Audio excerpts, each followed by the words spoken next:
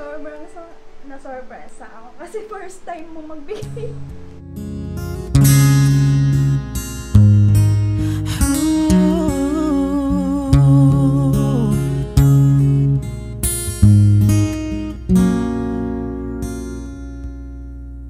For all the times I felt cheated, I complain. You know how I love to complain.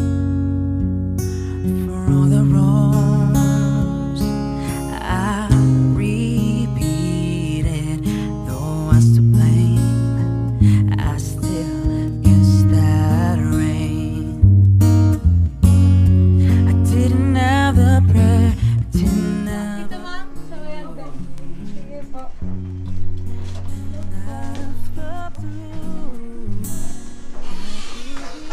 Hi Ma'am Jovi, surprise po! From MAK&MAW'S po kami. Happy Valentine's Day po!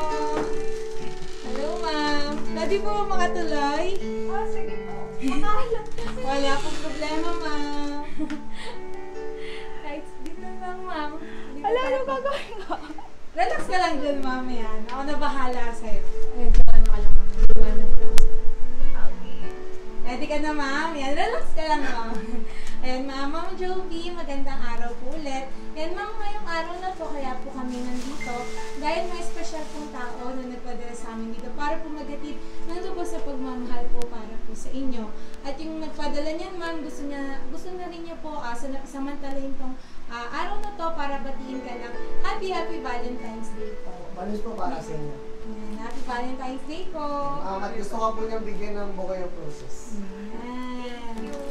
Ngayon pa yan, ma'am. Ma'am, gusto niya po ipadama ang kanyang matamis na pagmamahal para sa inyo. Chocolates po para sa inyo.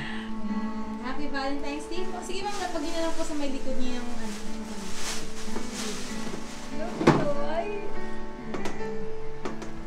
At meron pa po siyang pinapabot na teddy bear para sa inyo. Ayan, tanggapin niyo po. Ayan. Ma'am, nagustuhan niyo po ba yung mga regala, surprise po para sa inyo? Ayan, kahit medyo nahiya. Pero nagustuhan niyo po? Oo naman po. Ayan, sige, ma'am, yung nagpadala niya, may special message po para po sa inyo. Ito yung message niya, ma'am. Ayan, tanggapin niyo po. At ma'am, yung nagpadala niyan, nire-request niya na pabasa daw po ng malakas yung mensahe.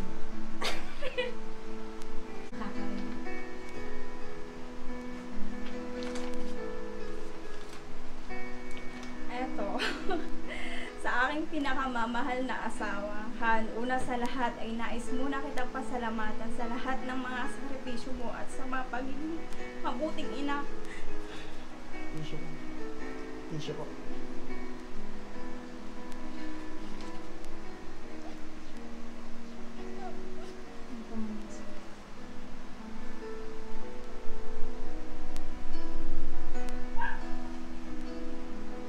Sorry. Okay lang, ma'am. Sige lang po. Take your time, ma'am.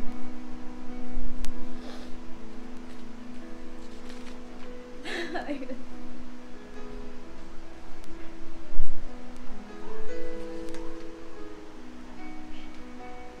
Pagiging mabuting ina ng anak natin. Sana sa simpleng sorpresa na regalo ko sa'yo, mapasaya kita na ngayong araw ng mga puso. Konting tiis na lang, uuwi na ako. Magkakasama na tayo ng anak namin. Happy Valentine's Day sa'yo. Ikaw ang the best wife in the world. I love you so much. I miss you so much. Asawa. Yeah. Sa akin, I love you so much and I miss you. Ingat ka palagi dyan. Sobrang na-surpresa ako kasi first time mo magbigay. So, ayun po. Ayan. Sobrang happy. Ingat ka lagi. Ayan. Asan po ba si Sir Nine, ma'am? Wala. Nasa ibang bansa po? Mm-hmm. Ayan. Matagal na po ba siya nang nagtatrabaho? 4 years and 10 months. At ilang beses na po siya nakadalaw dito? Sa isang taon naman, uuwi siya 4 na araw lang. 4 na araw, sobrang bilis lang po nun. Oo. Ayan ma'am, kailan po ulit ang uwi niya ngayong taon? Sabi naman niya sa May. May po. Tapos na kasi kontrata niya. Okay po. Ayan. Sige ma'am, habang hinihintay niyo po yung pagbabalik ni Sir, ilang buwan pa po yung pagtitiis niyo. Ayan. Baka, may mga bili na lang po kayo sa kanya. At syempre, yung promise ko po para po sa kanya. So, yun ngayon, lagi kong sinasabi na ingat siya palagi. Alagaan niya yung sarili niya. Happy Valentine's. Miss na namin siya ng anak niya. So, pangako ko sa'yo, ikaw lang. Hanggang sa huling hininga. Kasama ka sa pagtanda. Yun lang. Happy Valentine's Day, Han. So, ingat ka palagi. Thank you. God gave me you to show me what's real, and there's more to love, and just how I feel, and all that I want is right before my eye, and all that I live for, no, I didn't know why, and now I do.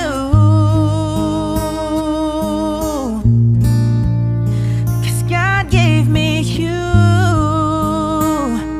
Ooh, God gave me you.